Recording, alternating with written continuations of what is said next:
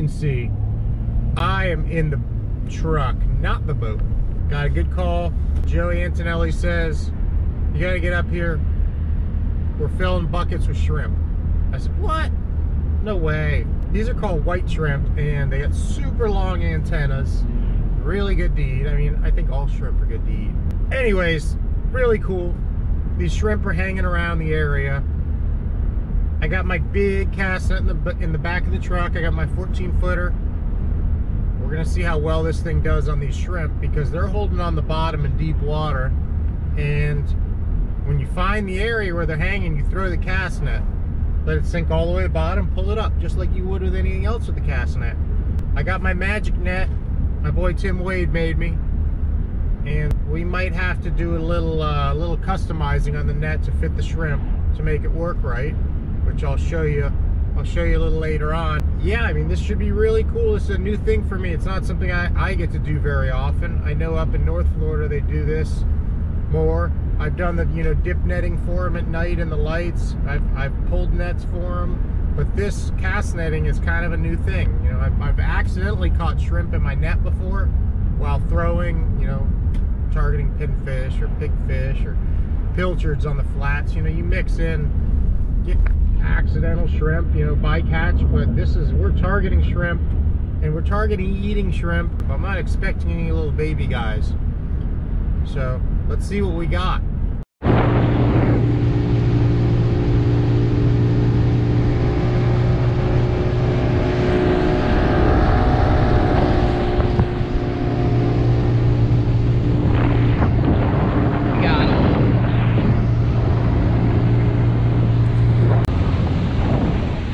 Coming up on a major feeding frenzy. Porpoises. Tuna. Yeah, could be the river yellowfin tunas. Birds are diving. Marking them.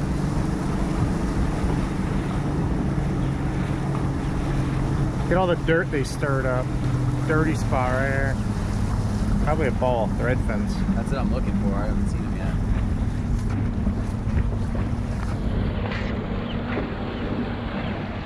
Porpoises are going crazy. All right, so to give you an idea of what we did today, when we threw the net, a lot of the shrimp were coming out of the top here, because this is a big hole, as you can see. And so we just kind of zip tied down it to shorten the hole and keep them from coming out of it a little more than they were. Jay likes playing games. He tried to throw me out of the boat. But yeah, so check that out. It's just kind of, I don't know, a little makeshift thing that we figured out. Just helps. So I've heard from a lot of people that you got to chum up these shrimp. They're a little scattered right now. So what we're going to do is we're going to tie some fishing line and a little bobber to the top of this cat food. And we're going to crack it open just enough so that when it hits the bottom, just a little crack. Maybe a little more. Maybe a little more. It's got to get open. Oh, now you really cracked it. There you go. Maybe like that, yeah. Just open it. Yeah, there you go. It's got to get open so that we get some scent flowing, you know? There you go. I think that'll be good. Open that thing. Yeah, there you go. Perfect. All right, let's find a good spot. Yeah. Now we'll kind of drive around until we mark a little bit and then drop it in them. And then we'll give it a little bit to brew, and hopefully this big giant boat doesn't come and run it over. So I'm throwing the net right now. I've already done quite a few throws. And as you can see, I'm catching giants. These things are nice ones. I mean, we're getting really solid shrimp in these throws. For me, this is something that is just, you know, down where I'm from doesn't happen. But I mean, as you can see, these are solid 8-9 inch shrimp, some of them. So pretty cool stuff. I like the color on the tails. Get the light on that. Pretty cool stuff catching these guys in the cast net.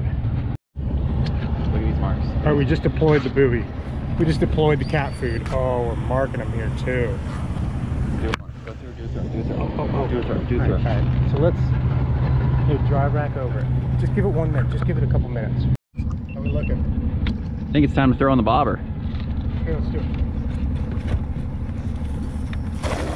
Right next to it. Well, that's perfect because that's where it's sitting. That should be falling right behind it, actually, where the current is. Yeah, where it's taking all that stuff. That's what I was saying, like where the can is.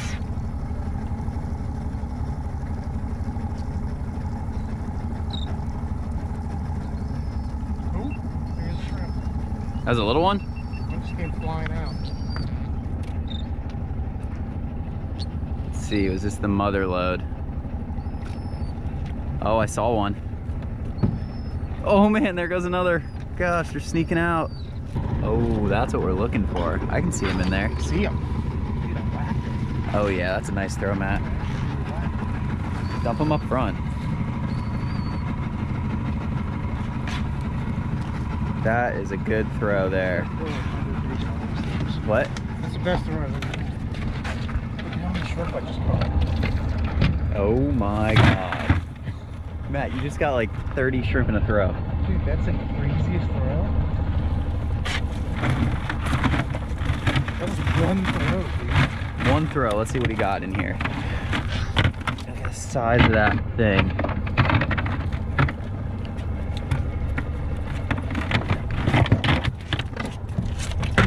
That was one throw. One throw of shrimp right there. Nice.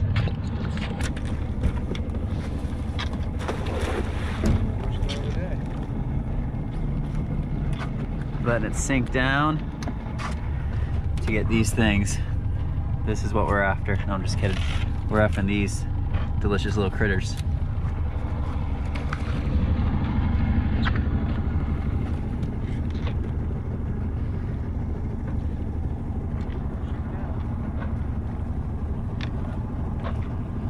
How's it looking, Maddie?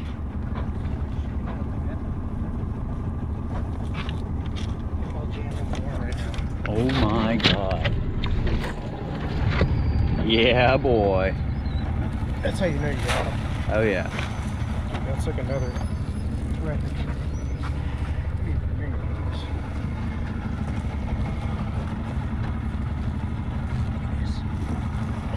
Look at that meat. Oh my God. Dump him in there. One way up here. There you go.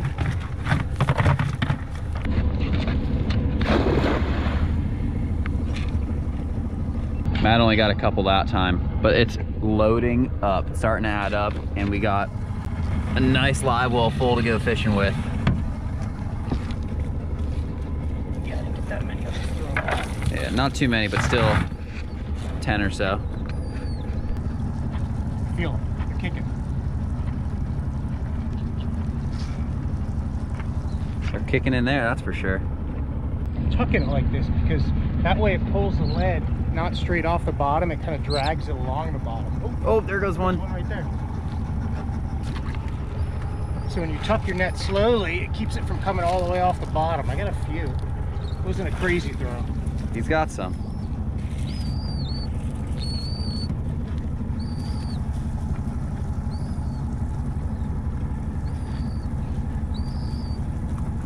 That's pretty good. Got a little ball of them in there. It's pretty good, pretty good. Pretty shrimpy. Oh yeah, it's pretty skimpy. Where's that bait? I can see it right behind us.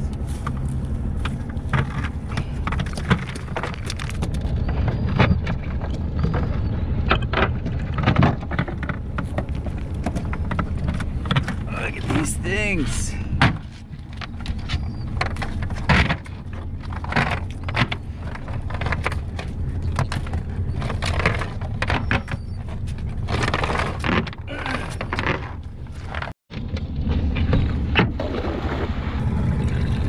Guys, Matt got an exotic. We're gonna put this thing down and see what we can catch on it. Whoa! Oh gosh. Big throw? Yeah. Good one. Good one. Lots of meat. There we go, there we go.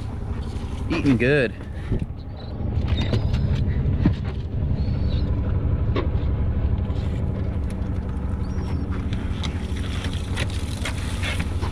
Eating good. Oh my God, Matt crushed him.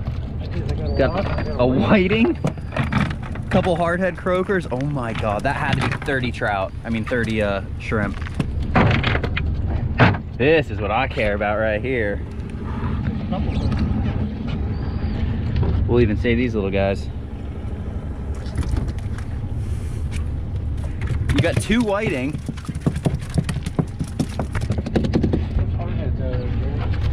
It's only one. Oh, that's, I didn't realize that little one was a hardhead.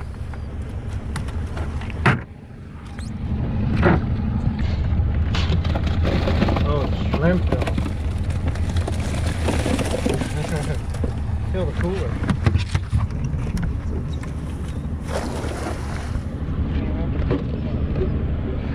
Last throw.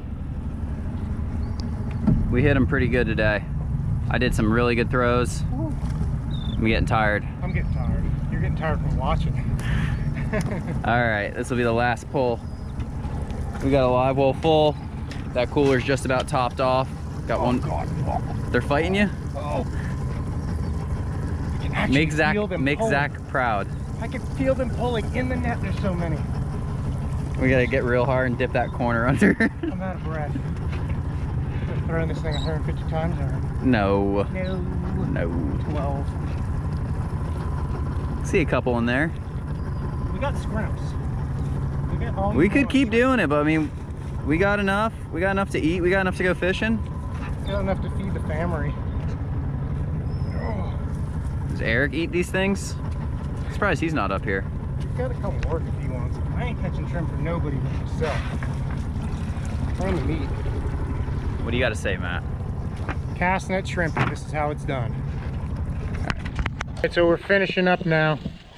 We got our shrimp harvest. Joey's washing down the boat. And we did pretty good. We got a whole cooler full of these nice big shrimp. I can't wait to cook these guys up. They're going to be delicious, and I'll show you how I clean them and how I cook them in a little bit here. Oh, that's a little shrimpy shrimp. He goes home. So I got my share, and this is Joey's share.